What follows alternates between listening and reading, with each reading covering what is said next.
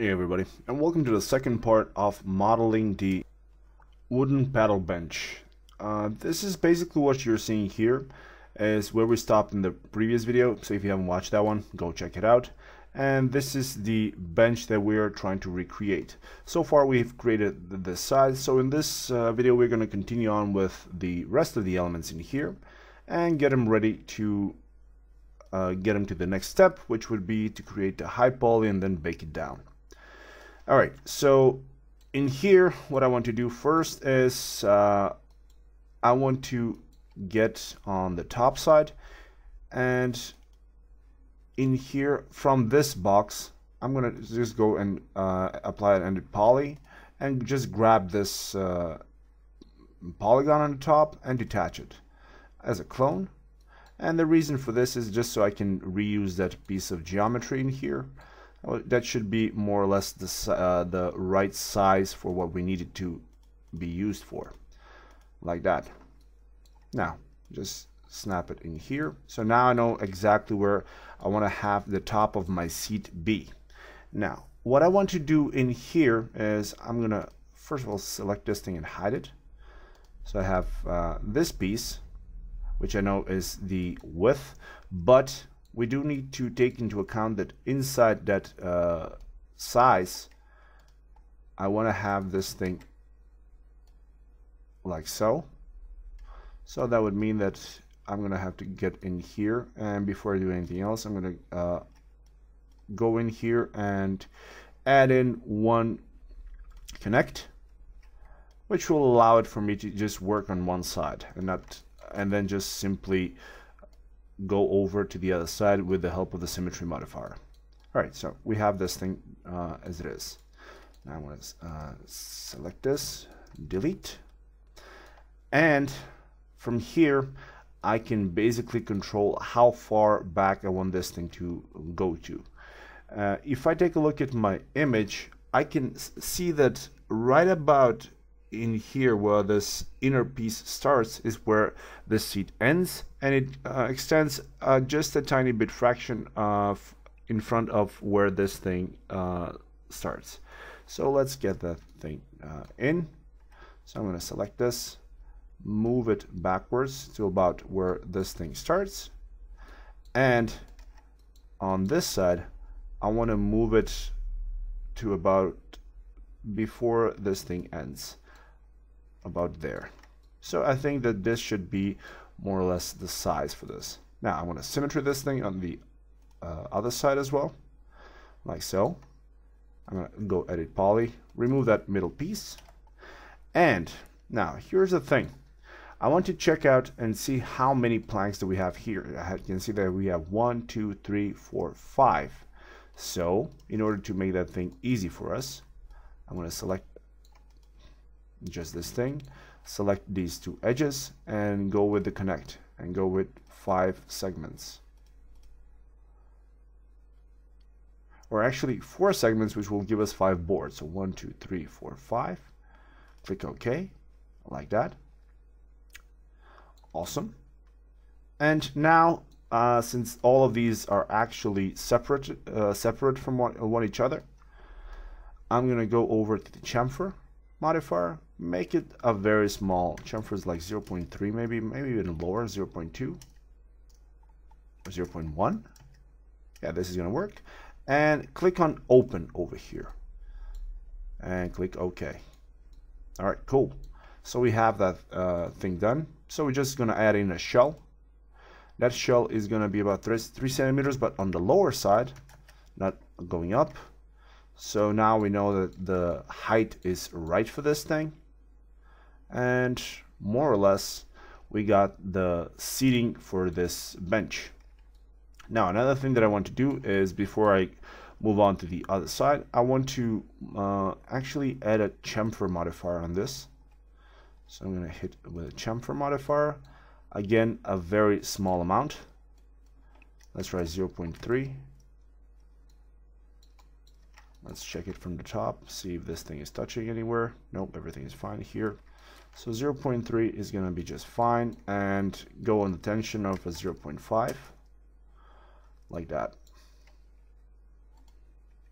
All right, Now, the reason why we're doing this is, like I said, later on, I want to add in a high poly version and then bake everything in. And with the help of this corner in here, we can get a much better bead of light, or a corner which will grab some light when the light is hitting it. Let me try with Turbo Smooth really quickly. This is not the ideal thing for Turbo Smooth because we're going to need to add in some extra edges later on just to break up this very long polygons. But for now, this thing is just great. Now, another thing that I want to do is, before we do this, let's add in that support going from here and all the way back.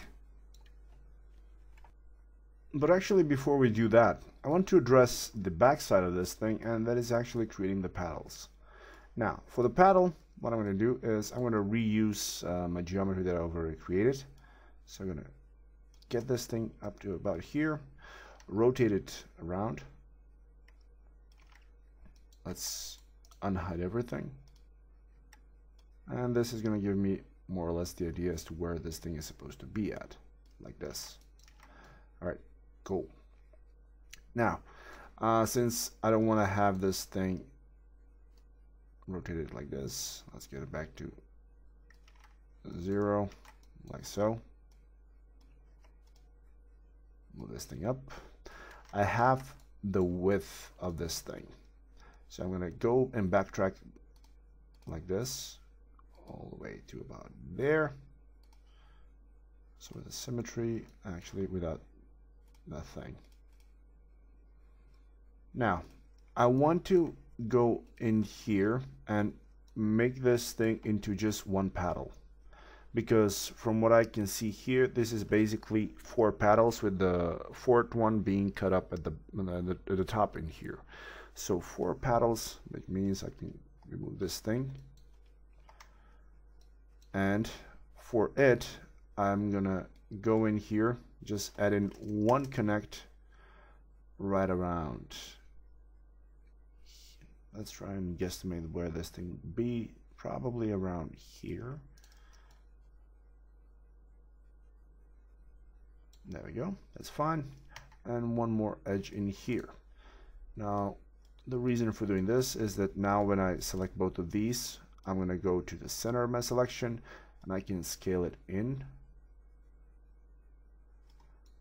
I will definitely be scaling this thing in as well. There we go. Now I have the geometry for this paddle. Let's go something like this. Alright, so from what I'm seeing here, these are actually very straight cuts, not much rounding to it.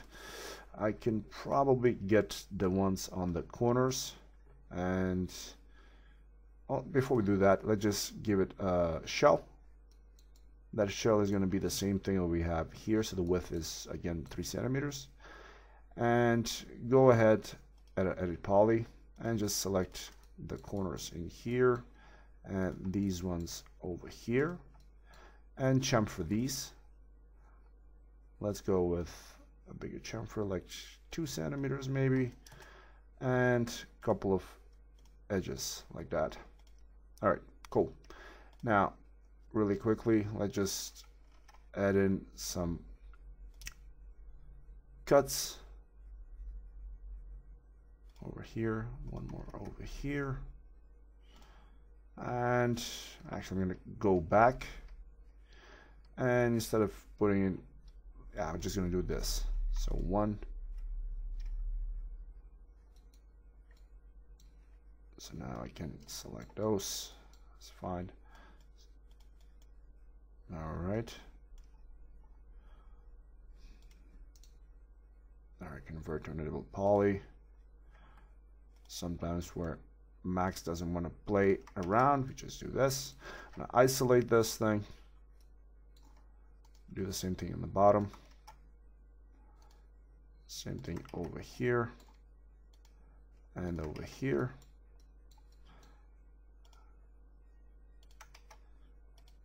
Do a couple of connects just so we have quads. even though it's a very elongated quad, not ideal, but in this case it's just going to be fine. Shouldn't be any problems. All right, so now I'm going to add in a chamfer in this. Again, make sure you don't have anything selected though before we add the chamfer. So now with the chamfer added, a very small amount, like 0.1 might even be enough. Yeah, that's fine. Now increase the minimum angle until we get rid of everything that we don't want. Even more, like that. All right, so it's only on the corners that we want to have that chamfer, like that. Everything else is just fine. All right, now if I put on a turbo smooth, it should give me a better result, but I will need to add in some support edges in here to hold this edge. So on top of the chamfer, just add in one cut over here, hit the chamfer, again 0.1, like that. And now once we put on turbo smooth, it's going to hold that form like that. And I should probably edit one more connection in here because we want to have that sharp translation or transition. So chamfer 0.1 with 2. There we go. So now with the turbo smooth, it should be a very, very sharp look. We have nice turns at the corners, nice turn over here. All right, the anti-isolate. All right, so what I want to do is I'm gonna go ahead and hold on shift, delete the turbo smooth, hold on shift, rotate this thing 180 degrees, like so. Now from the top, I'm actually gonna isolate just these two, move this thing up just a tiny bit so we have some crevice in, between them. Select both of them, hold on shift, and just one more time to about there. There we go. And I'm gonna rotate him 180 degrees just so it's in line with what I'm having here. So the only thing that I want to change in here is that the top, the one that I have, I want to get these vertices up here to be in line with these ones down there. So I'm going to snap over here. So first of all, snap this thing like so, snap those in like that, and there we go. That thing goes there. This thing can move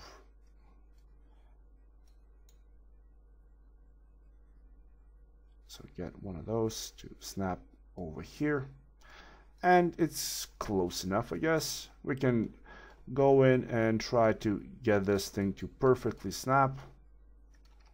So just on the Y. There we go. But I think this is going to work just well enough for what we needed to do.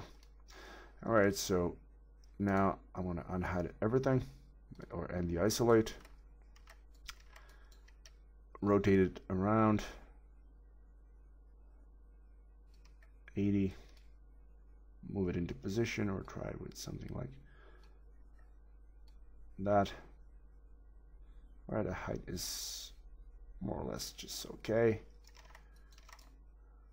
Make sure nothing is touching. And what I can see is that from what I can get is I probably should scale these guys a bit. So there's something like this, so it's a bit smaller. Let's try it like this, because once I'm looking at my reference here, I can see that this thing does not extend all the way up to here, so we have some gap.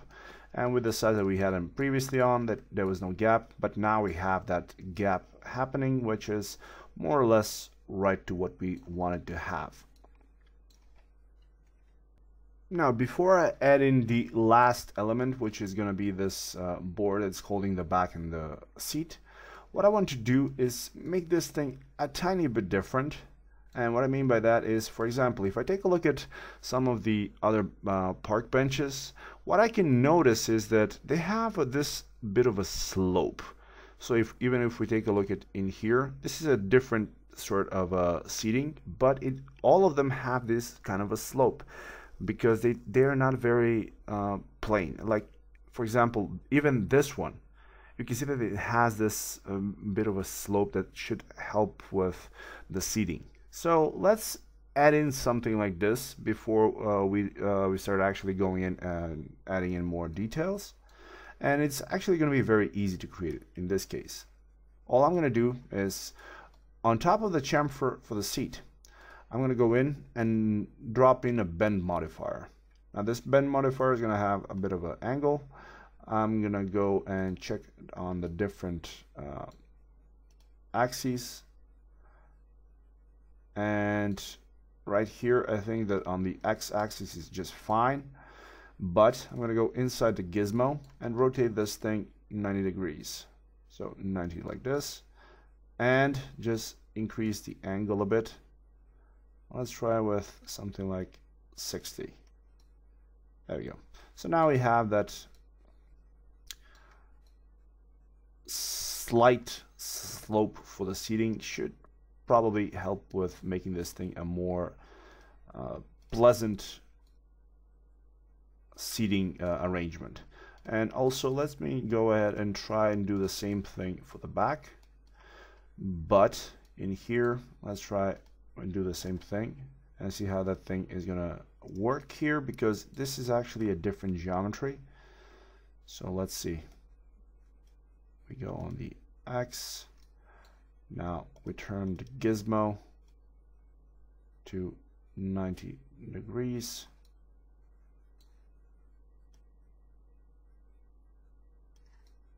Nah, not really. For the back won't actually work, because if it's like this, the paddles will not be very functional, or would not be made this way, or because they would not be functional.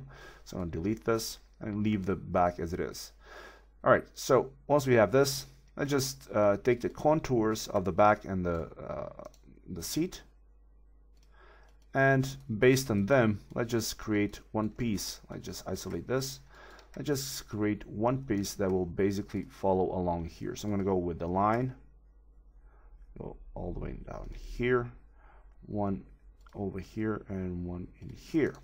Now the reason for putting in this extra vert in here is just so I can move it up there. In the rendering, enable in rendering viewport so I can see what's going on. Go rectangular, and now I just move it into position. It's actually right where I want it.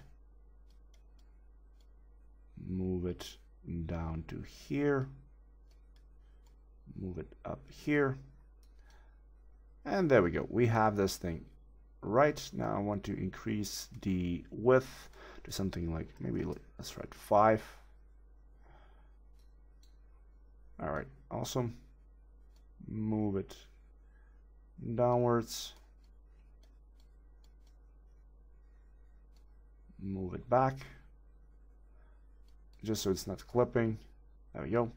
And now once we put in the edit poly on top of here, we can, with the Swift loop, add in some extra geometry, like there. Put it upwards. One more, put it upwards in there. Make sure you clean up this edge that would happen in there. Control backspace.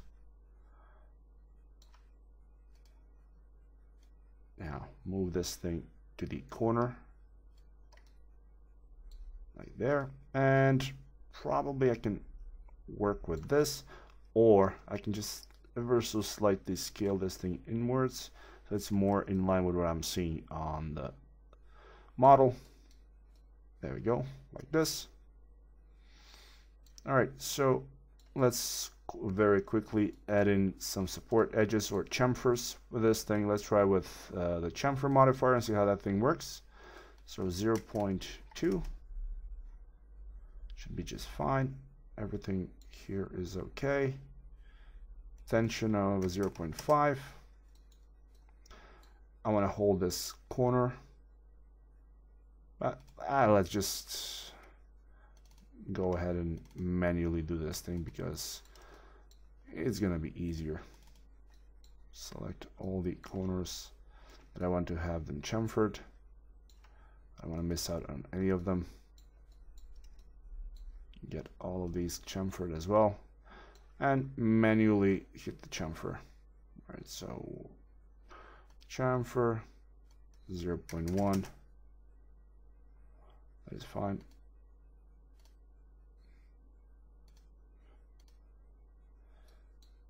Okay, 0.5. There we go. Cool. All right. So now if we apply a turbo smooth on top of this, it should hold this form really well. No issues. Even up here, although I think they were missing something here. Well, we're not. The only thing that I'm missing in here is once we want to add in the high poly, I'm probably going to have to go in and add in a few edges just so I don't have any problems with long polygons over here.